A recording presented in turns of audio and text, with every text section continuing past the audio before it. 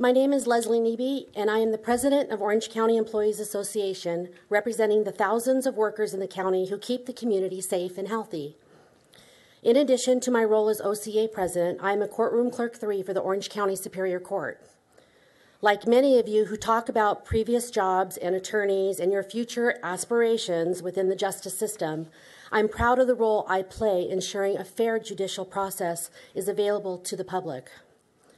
This is why I am so profoundly shocked, disappointed, and angered by this board's recent action to walk all over the rights of county employees by breaking your word to us all. As you know, county workers recently spent 6 sessions bargaining with the county over ground rules. A judge has already ordered you to rescind a program that violates our rights. And yet you have repeatedly told us, even sat in front of our board of directors and said that you wanted to work with us. So we entered into those discussions in good faith, hoping we could move past the damage created during the past several years. So we met with you 6 times, and we reached an agreement on those ground rules. I have that agreement right here, and would like to submit them for the record, which I've given to the clerk already. It says these ground rules apply to the 2015 negotiations and supersede the provision of COIN ordinance, which the Board of Supervisors has decided to suspend. You authorized your negotiator to sign these ground rules, and this document is signed by the county's representative and by OCEA. When it came time to live up to your end of the bargain, you not only went back on your word, you did it in complete secrecy. You hid in closed session, refusing to even come out and take a vote on it, so we, your county workforce, would know where you stand. All of you have turned your back on us, and you have put political aspirations before county workers. You have put your own personal interests before the right and ethical thing to do. If any county employees had behaved in this way, we'd be fired. This is a mockery of justice. California law states that county employees have the right to bargain. We remain ready to do so under the ground rules we negotiated. And I also have additional copies I will leave here on the podium for the public in case they're interested in seeing that. Thank you. All right, thank you very much. Next speaker, please.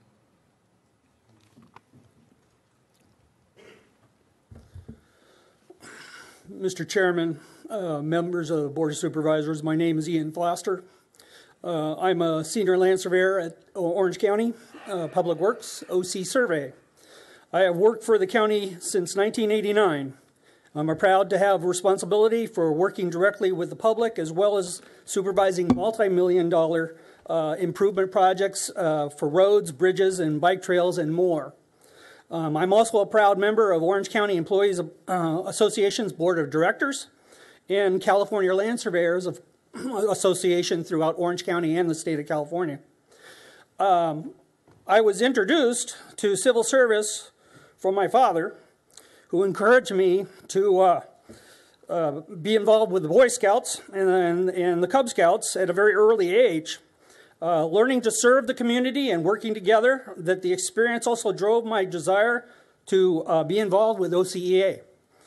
I'm also personally volunteering my time to the Anaheim Ducks Youth Program for underprivileged kids to learn ice hockey. I've been doing that for 2 years. I was so incredibly encouraged early this year to hear that the members of the board, as well as the CEO, that the county wanted to work with its employees and address some of the major issues confronting our communities together. Issues like the lack of service for the homeless population outside these walls, adequate staff for food safety inspections, and adequate sources of care for orphan pets at the animal shelter. Frankly, when the board last week didn't even bother to take the vote and instead hid behind closed doors to turn their backs on the county employees, I felt betrayed. I don't have a champion on this board or among the county's leadership, and that's sad. We have a right to bargain with the county. We have an agreement that lays out the ground rules for that bargaining. A judge, even in his own lawyer, told all of you, that you were doing the wrong thing, and still you hid behind the closed session to turn your back on all of us. I know my 8-year-old son knows the difference between right and wrong. Tomorrow he starts 3rd grade. And it's too bad that nobody here will stand up and do the right thing. Thank you for your time. Thank you very much. Next speaker, please.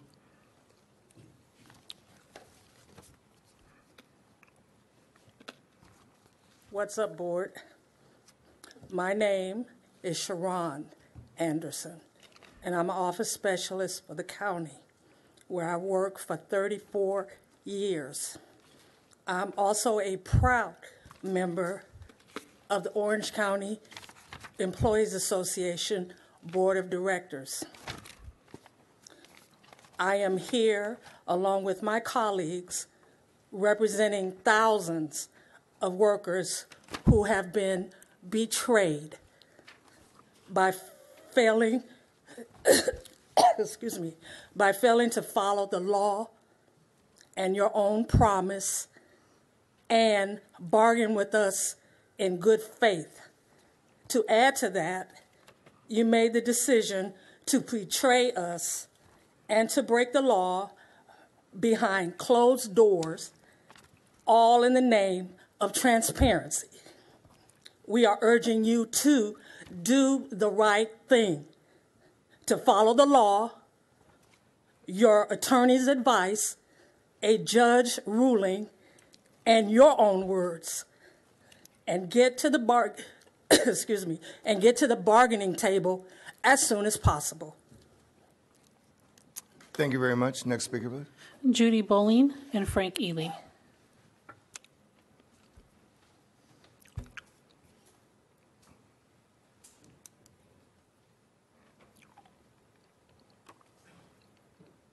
Good morning, Mr. Chairman, members of the Board of Supervisors.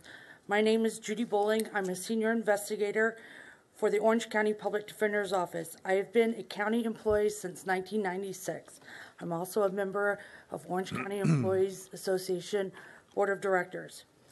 Our justice system is based on equal treatment under the law, and that system works best when all parties have equal access to justice. So I am proud of my work for the county. Unfortunately, when it comes to how this county treats its workers and the rest of us in the audience, the concept of equal justice is non-existent. Here is an example. Your county workforce on a daily basis confronts a growing homeless population outside of these walls. County workers help the homeless, connect them to the services they need. They walk in and amongst the mentally ill veterans and the homeless children. Some employees don't feel safe going out on breaks. Others are heartbroken by what's there and the lack of action. Last week, the CEO's office held a meeting for the county staff to address our safety. It was to teach us all how to be aware of our surroundings and how to report a crime. Meanwhile, the response to protect each of you is completely different. None of you have to confront the realities all of us face coming to work on a daily basis. You get to park in a private garage and ride in a private elevator. You exit this meeting through a private door. And all of us who come in have to be screened through a metal detector. But the same isn't true for the buildings where many of us work. Equal treatment, equal justice does not exist here. So maybe all of us shouldn't have been surprised when this past week you turned your back on county workers again by breaking your promise to us and trampling over our rights under the law to bargain fairly with you. Just like you hide from the issues of homelessness outside, now you're hiding in closed session from your county workers. We are here today to challenge each of you to stand up and do the right thing. Live by the promises you've made. Support your county workers and our right to bargain. Thank you. Thank you very much. Next speaker, please. Mr. Ely, how are you? Good. Good. Chairman, members of the Board of Supervisors, I'm Frank Ely, business analyst with Orange County Public Works. I'm also past president of OCEA, and I've been a county employee since 1982. You know, and Todd, you were there. We've been through the bankruptcy. Yeah, we've been through a lot, Frank. And, you know, that was kind of a sad time. The county was laying off a lot of women over 40. OCEA fought that. I've been through Carlos Bustamante assaulting county workers, the cover-up that ensued after that. I've been here through layoffs, through attacks on our retirement security, most recently cost overruns from the sadly failed Xerox Atos $133 million project. You know, I've been here through some of the worst of times, but I've also been here where our partnerships between the county and its workers have made a real difference in our communities. Working together, OCEA and the county, we were the first in the state to adopt a hybrid pension plan, the first. We, OCEA and the county, saved the county $1 billion by reforming retiree medical. So I can tell you from experience, we can do so much more working together than when we're at odds. Like all my co-workers, your county employees, through penury and misery from 2008 to now, we soldiered on. And this county, throughout the tough times, even when we were not necessarily treated fairly by our employer. That's why now we're so disappointed that the board has hidden behind closed sessions and turned your backs on us now. You know, this morning I heard the platitudes of your invocation, protect our troops, we value our county employees. So really, I got a simple question for you. When will the board stand up for your employees the way you stand up for yourselves? The employees provide the service that keep our community safe, healthy, yet for the board, we are always your lowest priority, last in line. Today is no different.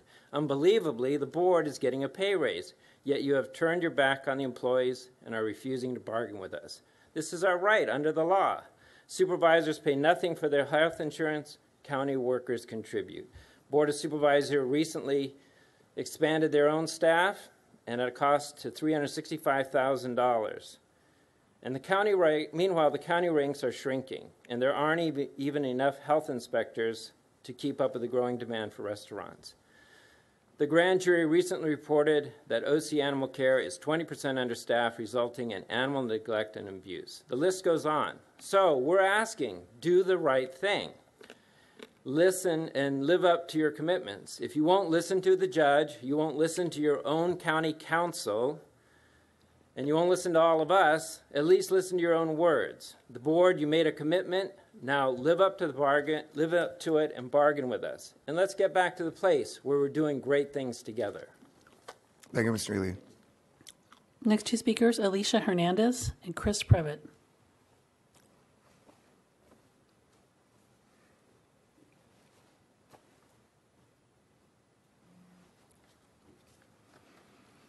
Good morning. Good morning. Chairman and members of the board. My name is Alicia Hernandez, and I am a child support officer for the county. I work for the county for the past 27 years. I am a proud member of the Orange County Employees Association Board of Directors. I am here along with my colleagues representing the thousands of workers who you have betrayed by failing to follow the law and your own promise to bargain with us in good faith. To add to that, you made the decision to betray us and to break the law behind closed doors, all in the name of transparency. We are urging you to do the right thing, to follow the law, your attorney's advice, a judge's ruling, and your own word, and get to the bargaining table with us as soon as possible. Thank you. Thank you very much. Mr. Previtt? Good morning, members of the board, Mr. Chairman. My name is Chris Previtt, and I'm a program supervisor with the Orange County Healthcare Agency. I've been there for 18 years. That's where I work on projects that help keep our community safe from illness, chronic and communicable diseases. I'm also a member of the Orange County Employees Association Board of Directors, and I'm standing here before you to talk about priorities, your priorities. Priorities like confronting serious problems threatening the public safety and health of our communities.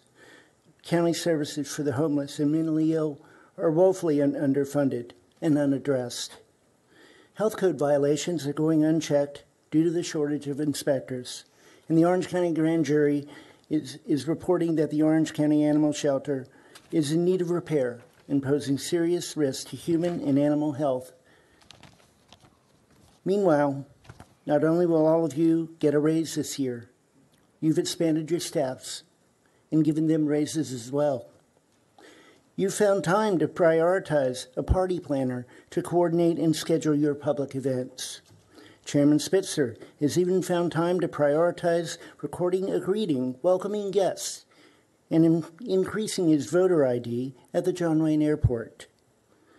Mr. Chairman, can you imagine how it must feel for the workers there to hear your voice each day, right after learning that under your leadership, this entire board will be trampling over our rights to bargain with the county?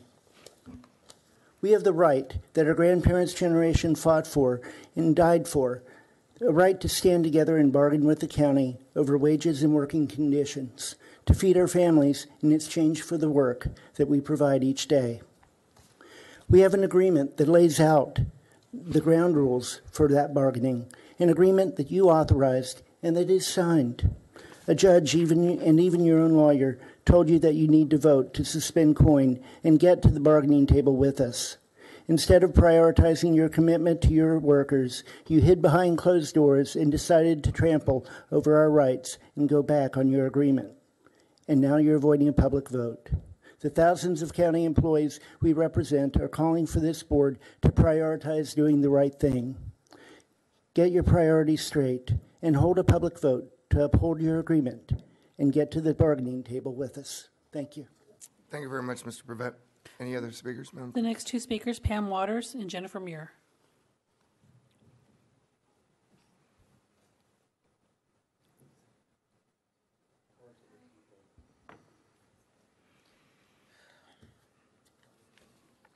Hello. Good morning. Morning. Mr. Chairman and members of the board. I'm going to take off my glasses so I can read my speech. My name is Pamela Waters. I am a secretary for the Orange County Public Library. I have been a county employee since 1986, and I'm also a proud member of the Orange County Employees Association Board of Directors, where I have served for 22 years this month. Working for the library system, I love helping people. I believe that as a county worker, it's important to do my job with the utmost integrity. And I think it's not too much to ask to expect my bosses and my boss's bosses to do the same. That's why it makes no sense to me or to any of my coworkers why you would go against your word and stand in the way of our right to bargain with the county. I was there when the county signed this agreement.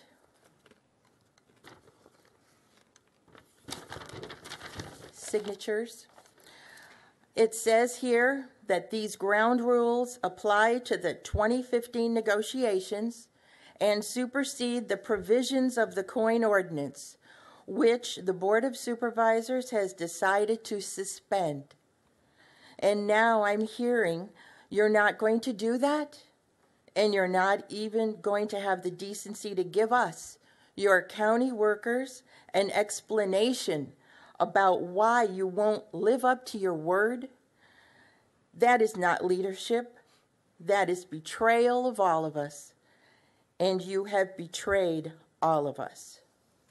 You, Todd, in our meeting room, committed to working with employees, and now you are trampling all over our rights. Now you are breaking your promise. Now you are ignoring a judge and your own lawyers. Now is the time for you to do the right thing and keep your promises and stop hiding behind closed doors. I was going to continue under a personal note, but I think it's best I just sit down. Thank you. All right, thank you very much. Ms. Muir?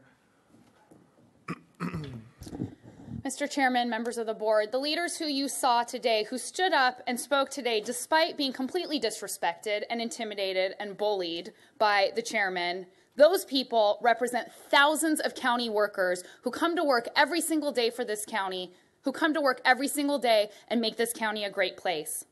And I just have to say that your silence on this issue, the issue that everyone is speaking about today, on the issue of their right to bargain, of keeping your word, of failing to follow the law, that says volumes to each and every one of them.